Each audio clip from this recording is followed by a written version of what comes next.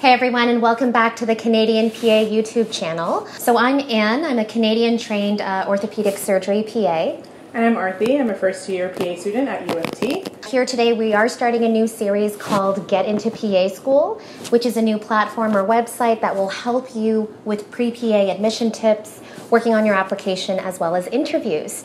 So often when speaking with pre-PAs after they have had an unsuccessful attempt of getting into PA school, they find that it's a huge blow to their ego as well as their concept of self, primarily because you've put so much self-reflection and thought into deciding to become a PA that when you actually put the effort to following all the steps of PA admissions and you've put in your best effort and you don't get the results that you want, that can be personally very devastating. When you do receive that decline, unfortunately, there will be a grieving process where you do have to take some time to reflect and collect yourself.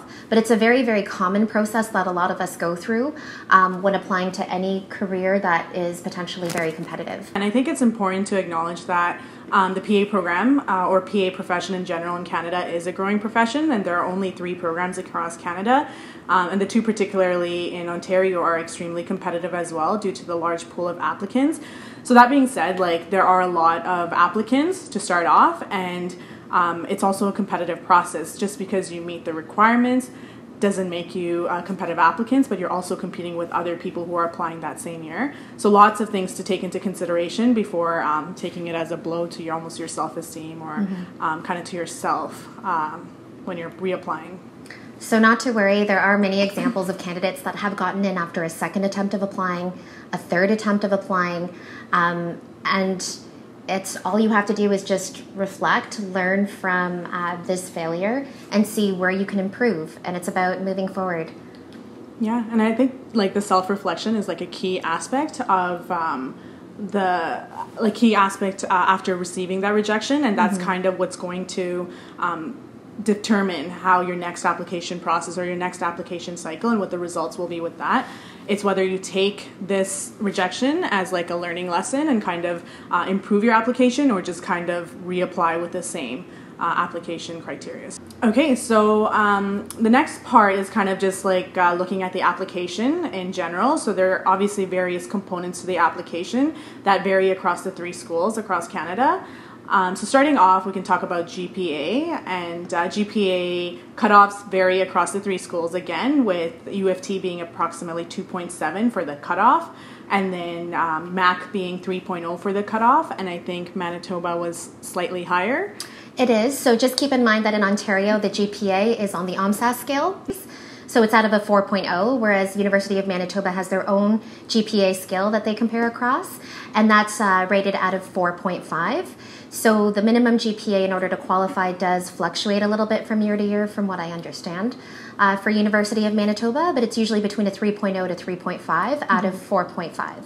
For Manitoba. And again, going back to just meeting the requirements versus actually being at a competitive level, that's also another thing that's important to take into consideration, because when you do these application processes, it's not like a checklist where yes, I meet the cutoff of 2.7 or 3.0 for MAC, or 3.0 to 3.5, I fall between that range for Manitoba. It's more about the other applicants who are also applying during that application cycle and how competitive you are compared to them. So there's a bit of relativity in that sense as well. So I guess the general tip there would be kind of not saying have perfect GPA, but something that's considered competitive. But that being said, that's only one aspect of your application. And the other components for that first part of PA school include completing a supplementary application or a statement of intent. And we're categorizing all of this across the 3 schools in one category because essentially what it is, it's a written mini essay answering a few questions, and how each school does that component is different. So in the United States, this would essentially be called the personal statement. The personal statement, thank you. The personal statement. At McMaster, it's called the supplemental application, and it's usually done very similar to a Casper or MMI, but you're doing it at home where you have timed video or written responses. You are not given the questions ahead of time. So they send you the link if you've met all of the admission requirements sometime in February, and then you have a certain amount of days to complete that test, that evaluation. For U of T, you're given, I believe, 4 or 5 essay questions where you have time to actually prepare your answer. So for that one, there's a lot of kind of starting off with a rough draft and then kind of tinkering it to that perfect masterpiece. But it is a bit of a different kind of approach. So you're actually given time and you're to look at the questions ahead of time, but also to answer the questions across a couple of weeks. I think you get more time compared to the time period where the MAC supplemental application is released, and then you kind of have to complete it on the spot before a certain deadline. So statement of intent. So University of Manitoba every single year releases a PA admissions bulletin, and within this bulletin is a paragraph that has instructions about a statement of intent, which is a lot like a personal statement, but essentially what you're doing is within a certain word count, you're answering a couple of questions about becoming a physician assistant. And these questions are provided ahead of time. You just have to make sure that you read the admissions bulletin very carefully and follow all of the instructions that way. So that's the written component for all 3 schools. Mm-hmm. So the next kind of component in terms of PA application as a whole is healthcare experience. This one is particularly pertinent to U of T's application process because it's not like a mandatory requirement for MAC, nor is it for Manitoba. That being said, any healthcare experience will strengthen your application for any healthcare professional or professional school, and specifically PA. So talking about U of T's healthcare experience requirements, 910 hours is the minimum cutoff. That being said, again, that's a minimum cutoff. It's not like a checklist. You want to be if you want to be considered competitive, more hours may potentially be considered competitive. And another component to healthcare experience is also the direct patient care interaction. So how much of a role did you play in terms of direct patient care experience? So were you someone who just kind of dealt with the paperwork, or were you someone who kind of helped out with the treatment plan or helped out with specific parts of patient care, or were you actually responsible for the start to finish, like meeting the patient, taking the history, actually coming up with a plan, and then executing the plan as well? So there's a whole spectrum about how much of an interaction or how much of a direct impact you had with patient care, and that's also another component that will kind of help you assess how competitive or how meaningful this patient care experience or healthcare experience is for your application. So again, those are the preferred admission criteria. So as long as your healthcare is recent within the last 5 years, that's considered more favorably.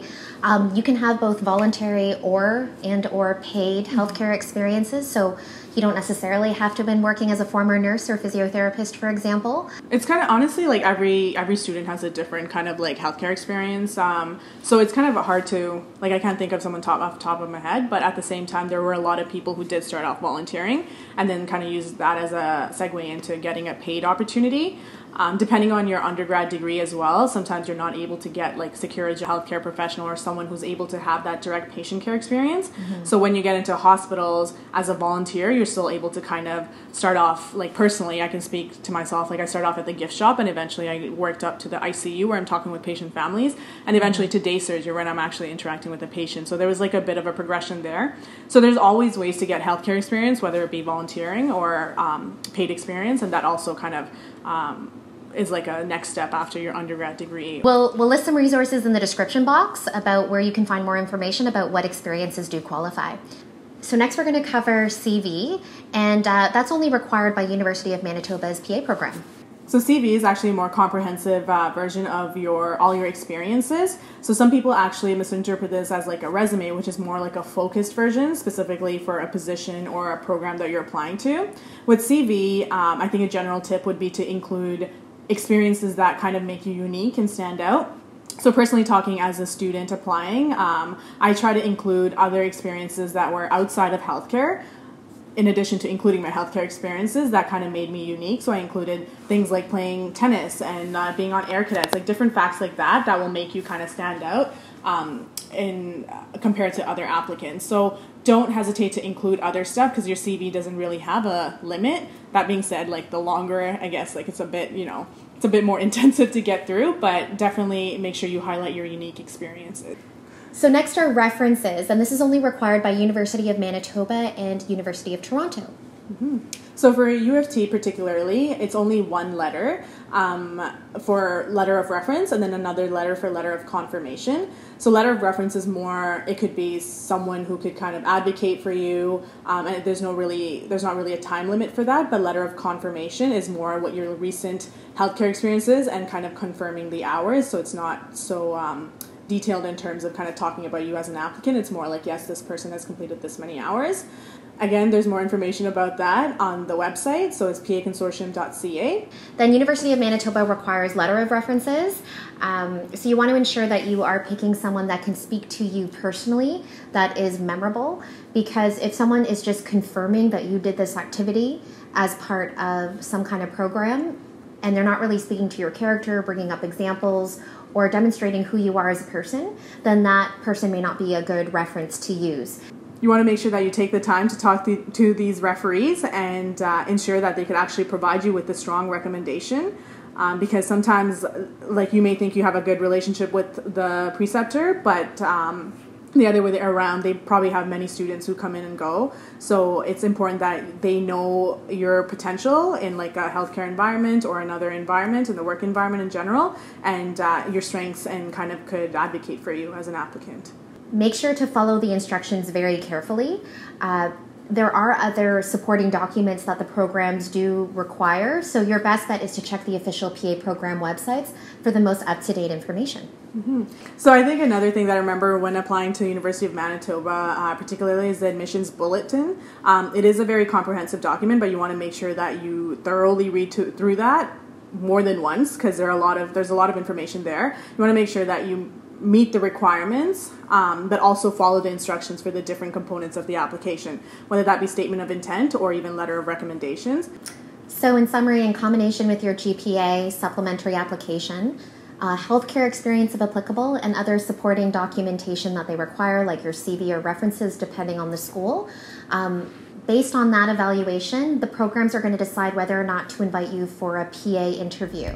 And that's kind of part 2 of getting into PA school.